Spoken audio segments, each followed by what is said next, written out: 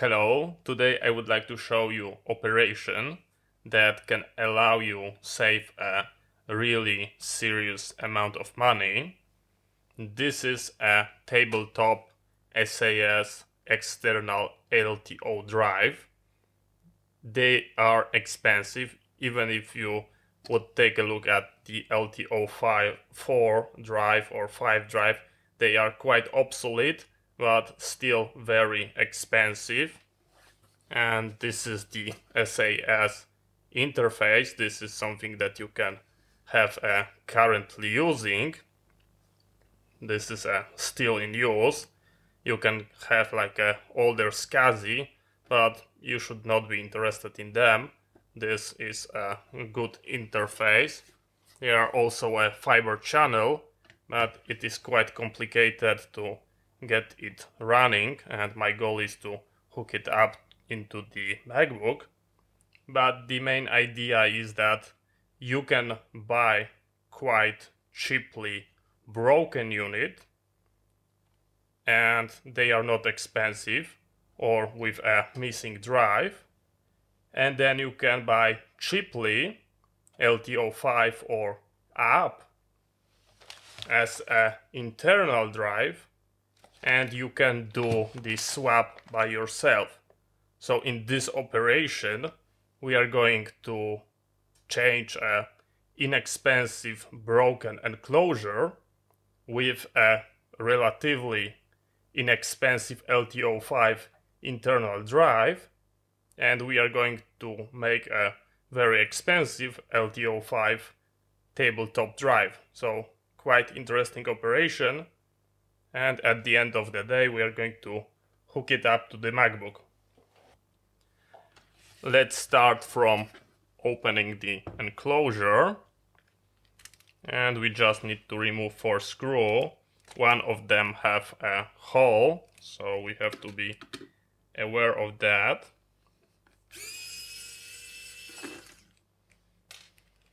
I purchased the same company, both are IBM, and they should be fully compatible. The external enclosure is just a power supply, and for the SAS connector is just a pass-through, so it's do not have any active component, and it should be fully operational. Okay, and we are going to slide the enclosure.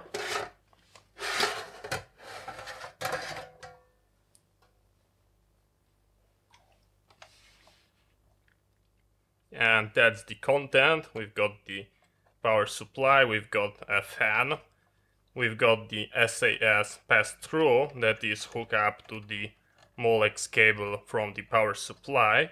We also got the service port, which is located here, and it utilizes the tiny connector that we are also going to replace. And how to take out the drive. Here we've got that lever. This is like a toolless operation. First we disconnect both cables, just like that. And here the idea is that we have to pry in that direction to release it. And we can take it out. That drive was broken. I purchased it not working. And let's take a look. So we are going to swap that element. This is our new but working drive. We can clearly see that we are going to have to remove those screws.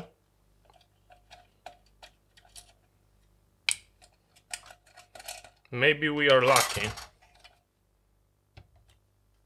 We are very lucky because they were hand tied. So that's the location.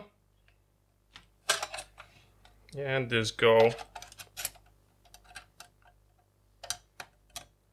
the direction. We are pulling that like this to release. So everything is looking perfect. The SAS from that side, the service port.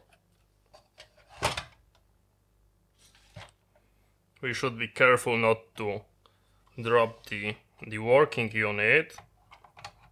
And the idea is we're just going to slide it.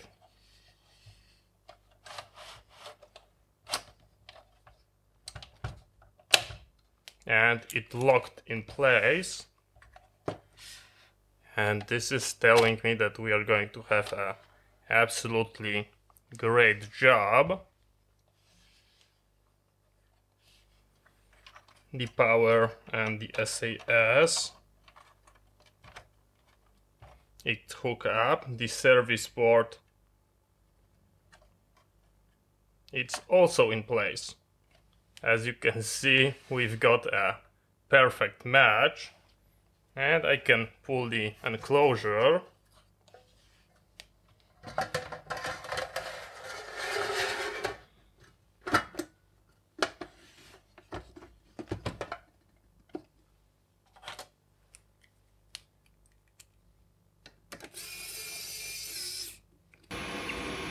As you can see, we are hooked up to my test server via the SAS. We've got the LTO5 tape, and I just created a LTFS partition on the tape, and we've got a great success.